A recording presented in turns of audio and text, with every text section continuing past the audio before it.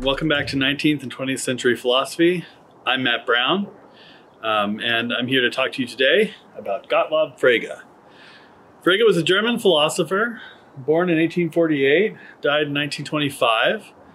Frege was known as a logician, mathematician, and philosopher.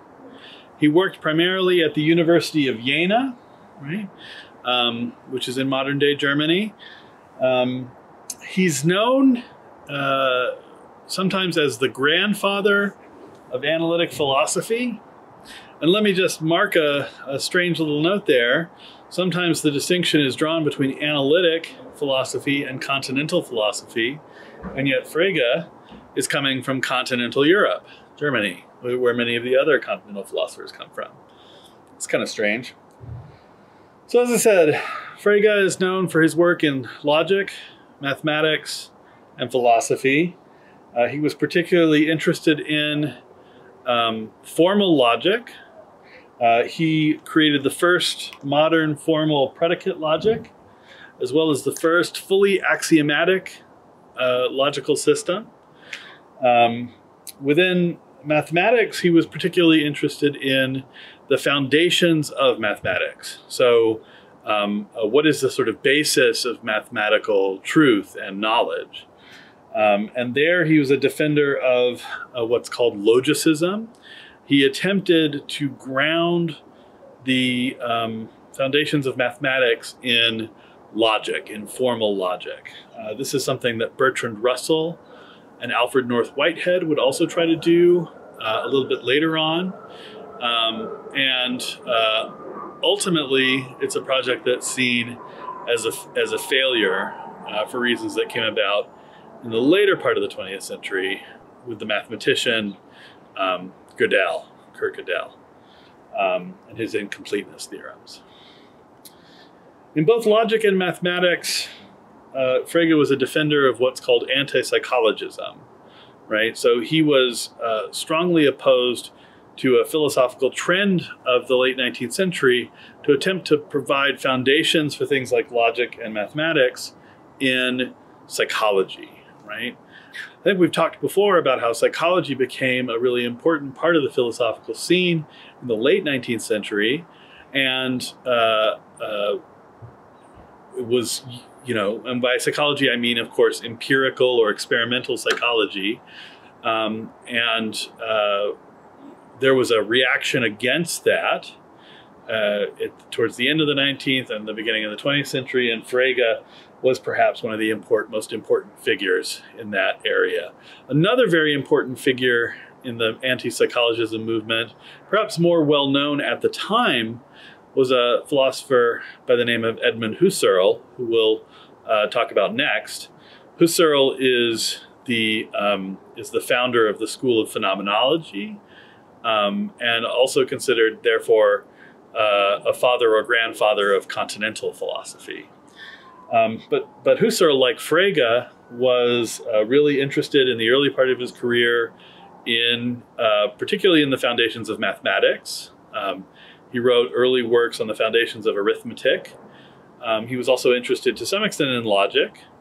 One of his major, most ambitious works is called The Logical Investigations. And in his most early writings, Husserl is a proponent of psychologism. He's a proponent of the idea that we should found our knowledge of arithmetic and mathematics more generally in psychology, right? You want to know what a number is. You want to know how we know things about numbers, what the truth about numerical knowledge and arithmetic knowledge is. Early Husserl said, you got to look to psychology. These are psychological functions. Frege critiqued Husserl, wrote a critique and published it about Husserl's philosophy of arithmetic. Frege and Husserl also wrote letters to each other and shared drafts of work with each other. And Frege convinced Husserl that psychologism was untenable. It's a big twin-prop airplane up there. And Frege convinced Husserl that psychologism was untenable. And so in later work, Husserl also wrote against psychologism, as part of the anti-psychologism movement. So there's a significant influence between Frege and Husserl, and I'll talk about that more in the video on Husserl. The last part of Frege's philosophy that I'll talk about is his philosophy of language. So in trying to suss out formal logic and the nature of logic, and trying to ground mathematics in logic, Frege found that in many ways he needed to understand meaning and symbolic language, the nature of language, in a more general sense. So this led Frege into investigations of the nature of concepts, the nature of meaning, the nature of the denotation or reference of terms, and that's something that Frege, perhaps even more influential than his work in mathematics today, within philosophy at least, his philosophy of language remains pretty important. So Frege's philosophy of language is motivated by a series of puzzles about the meaning of certain kinds of expressions. For example, Frege noticed that the expression A is A equals A, or the expression, let's say, 12 equals 12, or the expression Clark Kent is Clark Kent. These are all relatively trivial, meaningful, but not very informative statements. They basically tell us that something is the same as itself, right?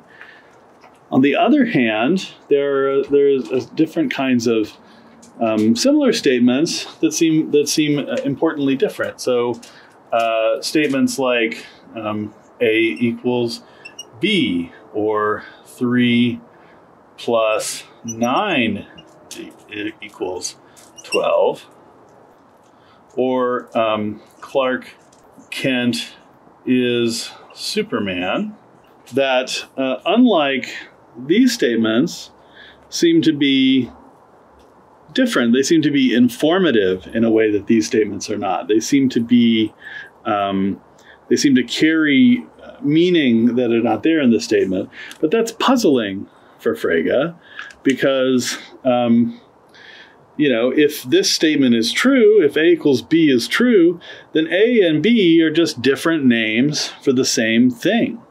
If 3 plus 9 equals 12 is true, then 3 plus 9 and 12 are just different ways of writing the same number. And if it's true that Clark Kent is Superman, then these are just different names for the same person. These all say that the same thing is identical to itself, in just the way that these do, right?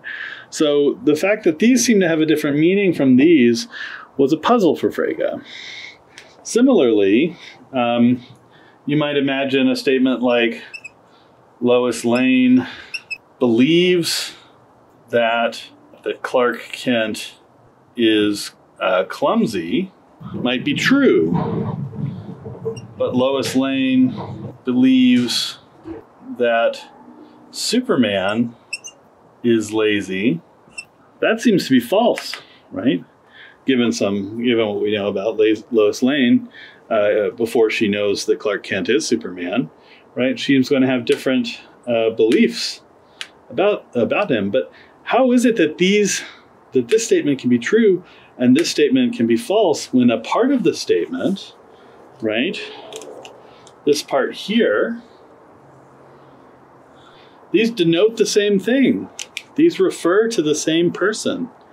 So how can the meaning of these two statements differ?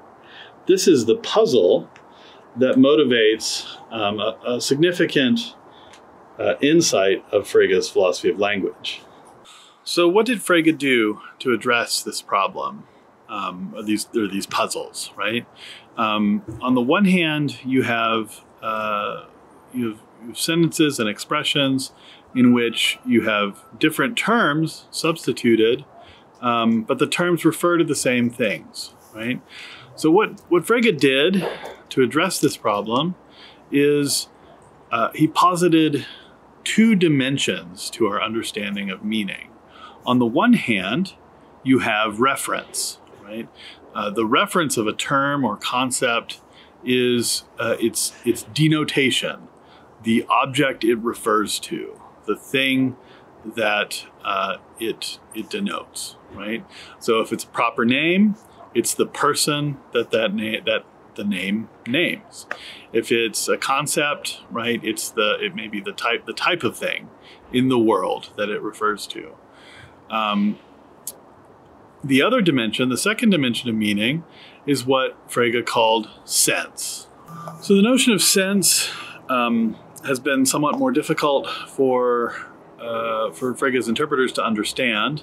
The basic idea is that the sense of a concept or term is the meaning of that term in the sense of the thought or representation that it expresses, right? So while the denotation of Carol Danvers and Captain Marvel are the same, they refer to the same person, or they would in the world where Carol Danvers and Captain Marvel exist. The sense of those terms is different. The representation or thought associated with Captain Marvel versus Carol Danvers is very different.